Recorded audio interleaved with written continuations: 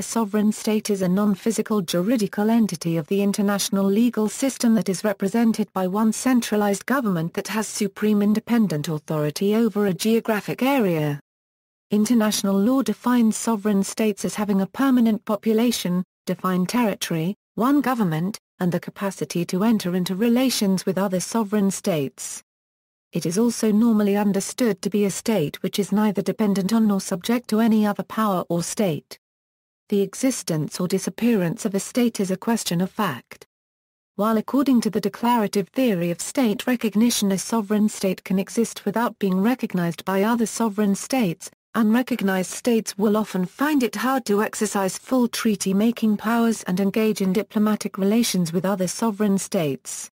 Emergence of states. The first states came into existence as people gradually transferred their allegiance from an individual sovereign to an intangible but territorial political entity, of the state.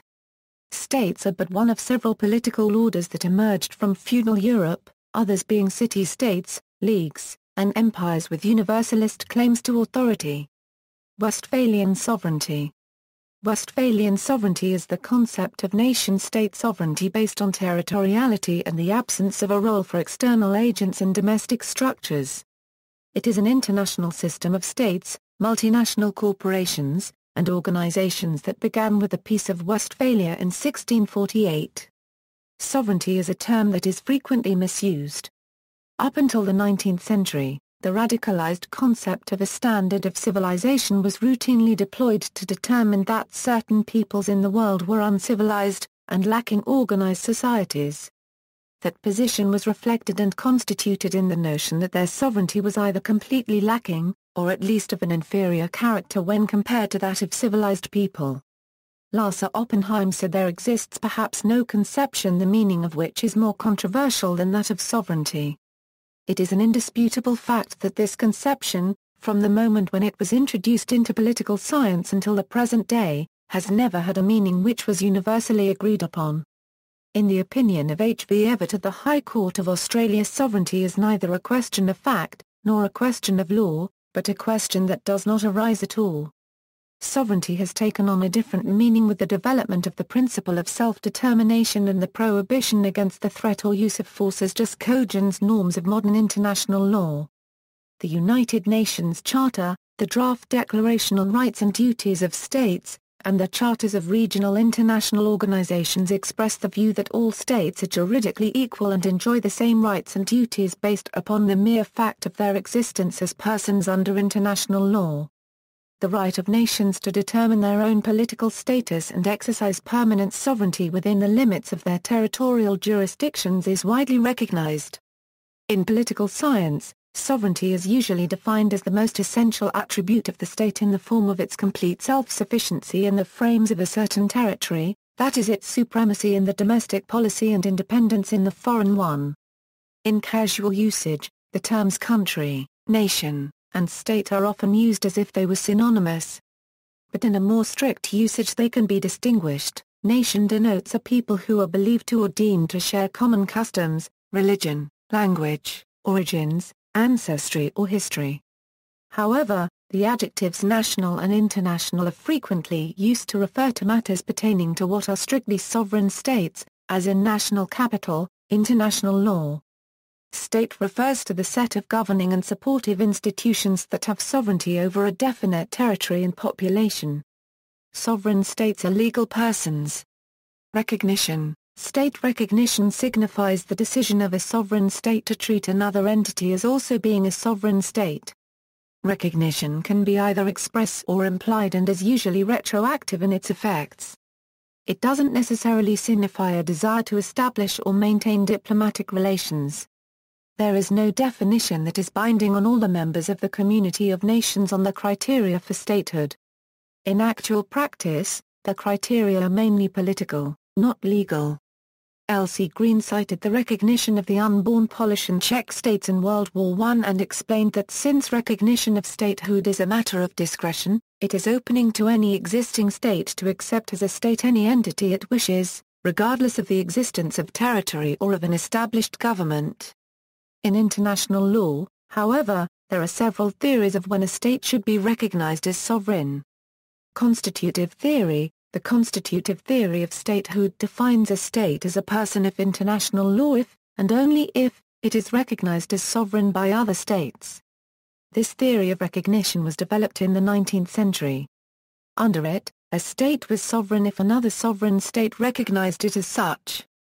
Because of this, new states could not immediately become part of the international community or be bound by international law, and recognized nations did not have to respect international law in their dealings with them. In 1815 at the Congress of Vienna the final act recognized only 39 sovereign states in the European diplomatic system, and as a result it was firmly established that in the future new states would have to be recognized by other states, and that meant in practice recognition by one or more of the great powers. One of the major criticisms of this law is the confusion caused when some states recognize a new entity, but other states do not. Hirsch-Lauter Pact, one of the theory's main proponents, suggested that it is a state's duty to grant recognition as a possible solution. However, a state may use any criteria when judging if they should give recognition and they have no obligation to use such criteria. Many states may only recognize another state if it is to their advantage. In 1912, LFL Oppenheim had the following to say on constitutive theory. International law does not say that a state is not in existence as long as it isn't recognized, but it takes no notice of it before its recognition. Through recognition only and exclusively a state becomes an international person and a subject of international law. Declarative theory, by contrast, the declarative theory defines a state as a person in international law if it meets the following criteria. 1. A defined territory.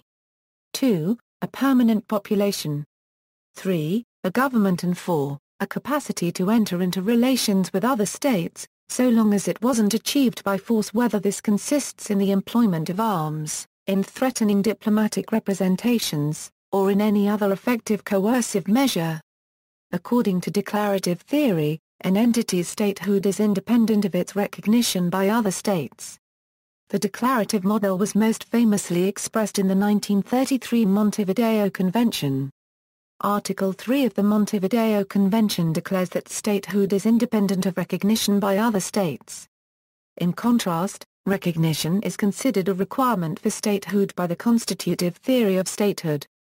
However, Article 11 of the Montevideo Convention qualifies the four criteria by prohibiting the use of military force or diplomatic coercion to prevent the recognition of puppet states.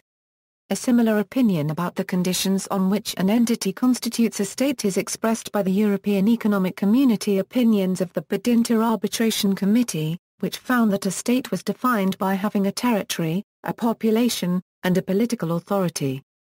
State practice relating the recognition states typically fall somewhere between the declaratory and constitutive approaches. International law does not require a state to recognize other states. Recognition is often withheld when a new state is seen as illegitimate or has come about in breach of international law.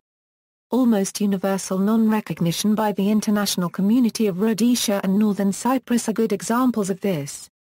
In the former case, recognition was widely withheld when the white minority seized power and attempted to form a state along the lines of apartheid South Africa, a move that the United Nations Security Council described as the creation of an illegal racist minority copyright regime. In the latter case, recognition was widely withheld from a state created in northern Cyprus on land illegally invaded by Turkey in 1974. De facto and de jure states. Most sovereign states are states de jure and de facto. However, sometimes states exist only as de jure states and that an organization is recognized as having sovereignty over and being the legitimate government of a territory over which they have no actual control.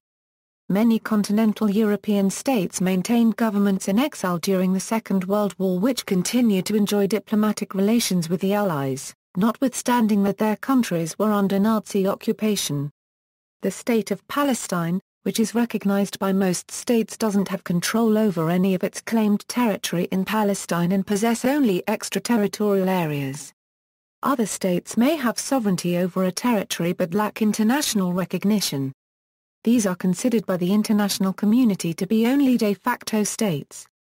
Somaliland is commonly considered to be such a state. For a list of entities that wish to be universally recognized as sovereign states, but do not have complete worldwide diplomatic recognition, see the list of states with limited recognition. Relationship between state and government. Although the terms state and government are often used interchangeably, international law is predicated on a distinction between non-physical states and their governments, and in fact, the concept of government in exile is predicated upon the distinction between states and their governments.